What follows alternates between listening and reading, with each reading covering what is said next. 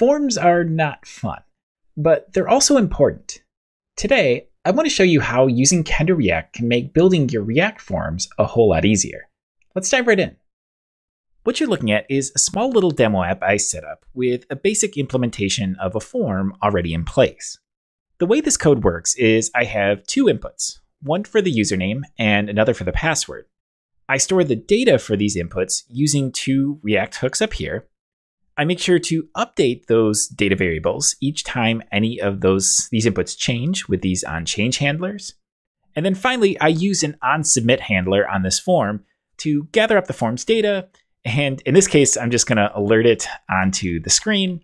But if this were a production app, I would likely send these values off to some server for processing. And this code works. You can see that it successfully gathers this data and alerts it up. But it also shows how messy building forms with React out of the box can be.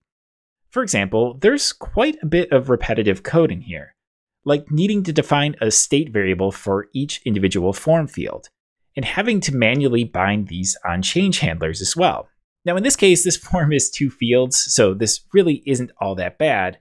But in the real world, when you're building forms that can have 5, 10, 15, or even more fields, this approach can get unwieldy fairly quickly.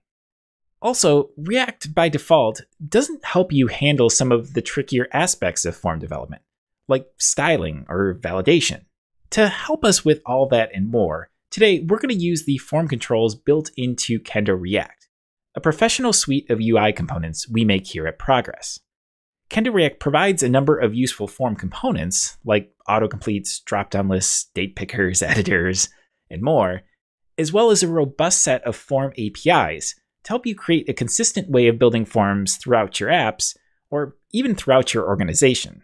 If we head back to the app, you'll see that I've already installed a number of KendoReact packages from npm and put in a few imports up here to save us a little bit of time. Next, I'm going to paste in a slightly updated version of this form that uses these KendoReact components. Specifically, the KendoReact form, the form element, which is just going to provide a way of grouping components for some more advanced layouts, and a field component for each of the username and password input fields. And I do also have to change up this submit handler, as KendoReact provides a far easier to use object up here for a submit handler. So I'll switch this code to use this, and we'll go ahead and alert that data object instead. And when I save that, the first thing you'll notice is I have a form that just looks a bit nicer, even without any custom CSS, as this form is now using the KendoReact material design theme.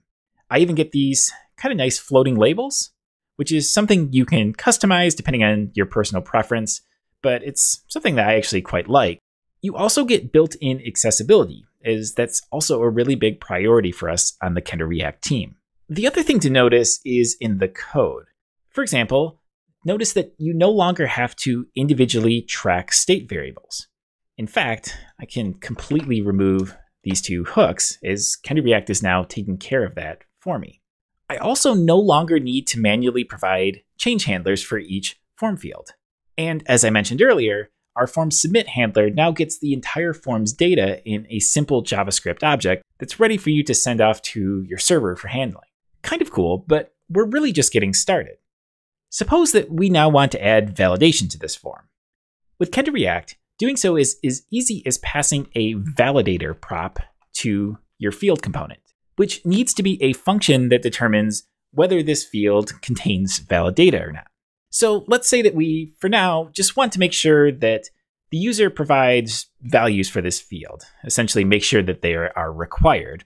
So we'll name the validator required validator. And I'll pass it in both for the username and for the password as well. Next, we'll need to define this validator. So I'll head up here. And as I mentioned, this is a simple function. It's passed a string, which is the value that the field currently contains. And you need to return an error message if the field is invalid.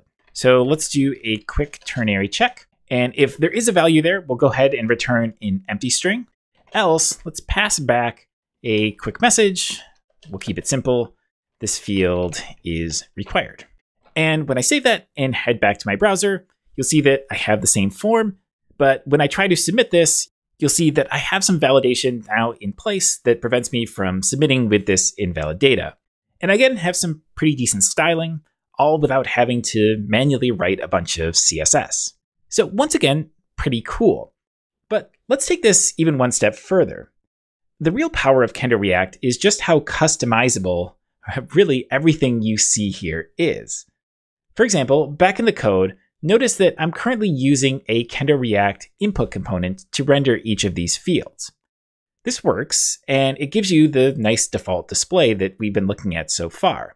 But we in the KendoReact team also realize that developers have real-world requirements, and usually need to change things up to match their internal UX and design requirements. So one thing you can do is create your own lightweight form components that give you the ability to customize your field's rendering while continuing to work within the KendoReact form system. To show this, let's suppose that we have some requirements where we need to show a field's validation message under the field itself and not sort of use the built-in browser behavior that has this little pop-up. To implement this, let's head back to our example, and we'll switch from using the KendoReact input to a custom input that we're going to go ahead and define. And we'll do that for both the username and the password. And we'll head up to the top of this file. We'll just put it in one place to keep things simple. And we call this custom input. And this component gets passed a number of useful props in a variable called field render props.